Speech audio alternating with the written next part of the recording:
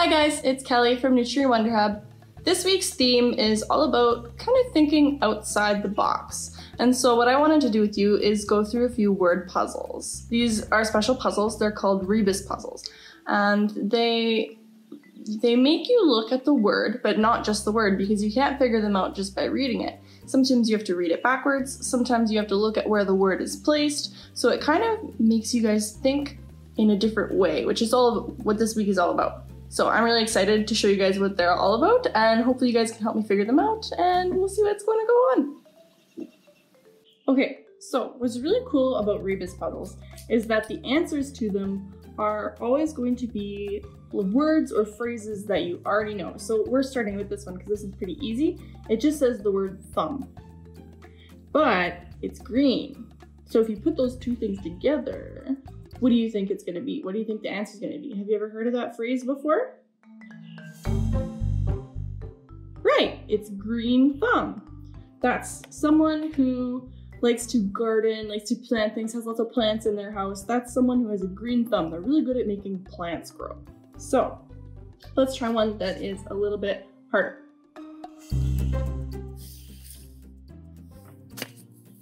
Here's this one, okay.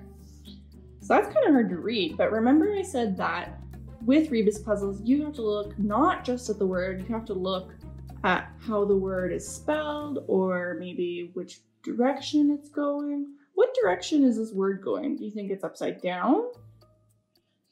Do you think it's side to side? No, this word is going up. See? It's going up like this. This word, N-O. What does N-O spell? N-O is no. And then this is G-O-O-D. That means good, right? So there's no good, but it's going up. And there's two of them. So I wonder what it would be. There's two no goods, and they're going up. So have you ever heard a phrase like that, that you could put all of these little pieces of the puzzle together? The phrase is up to no good, because these are the words no good, and they're going up. Let's try a different one.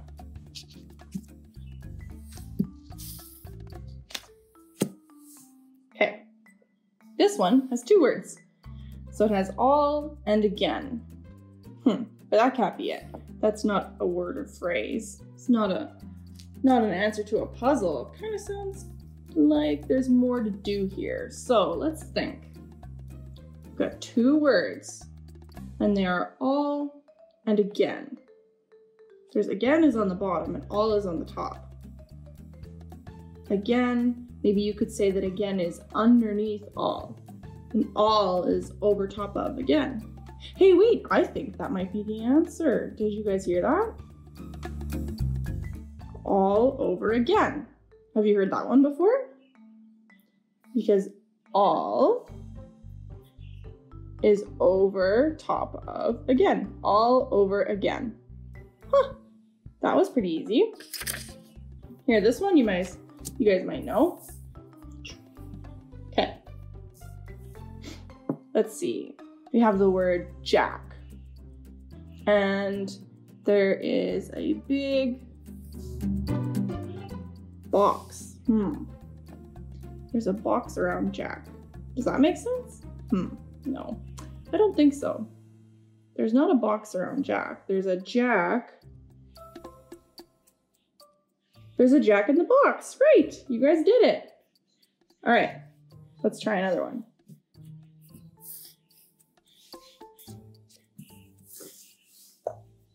Okay, this one has the word tickled.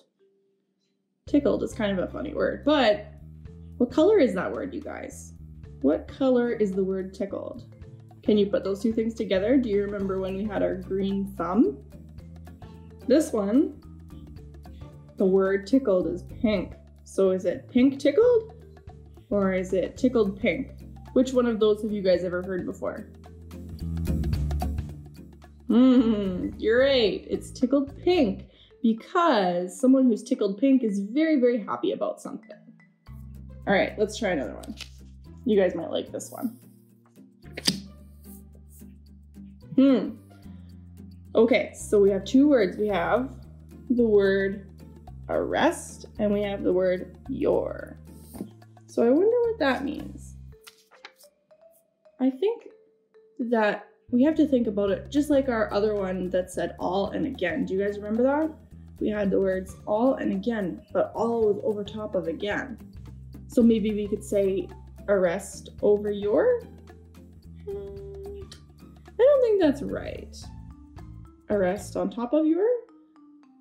I don't think that's right either. Maybe you're underneath arrest? No, that's not how you say that. How do you guys say it? You're under arrest. Oh, that was easy and pretty funny. Two more for you guys. Look at this. Okay. Here's another Rebus puzzle for you. That doesn't look like a word to me.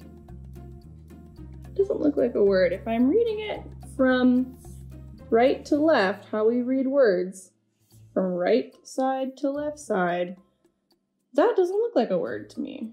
I wonder why. Maybe it's up and down? R and R, E and E? Do you guys think that makes sense if I write it like that? I don't think that's right. Maybe instead of reading it from right side to left side, we read it backwards. From this side to this side, the left side to the right side. O-V-E-R. O-V-E-R. What word is that? Over. Okay, so there's two overs and they're backwards. Left. They're left. They go from left to right, so they're left overs. That must be it. Because you read the word from left to right, they must be leftovers. You guys know that word, hey? All right, last one. Here we go. Okay. So we have 3 M's and 3 C's. 1, 2, 3. I think that's supposed to be a word. I think that there's a spot here where there's supposed to be a letter. Let's see.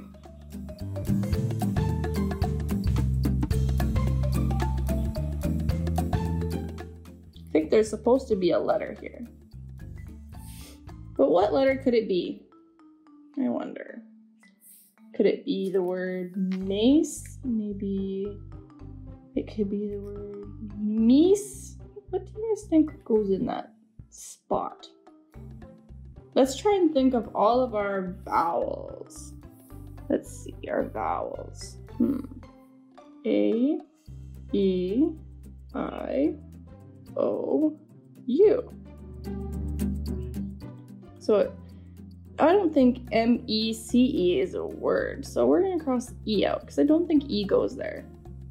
And I don't think M-O-C-E is a word either. And M-U-C-E doesn't sound like a word to me. So it could be mace, or it could be mice.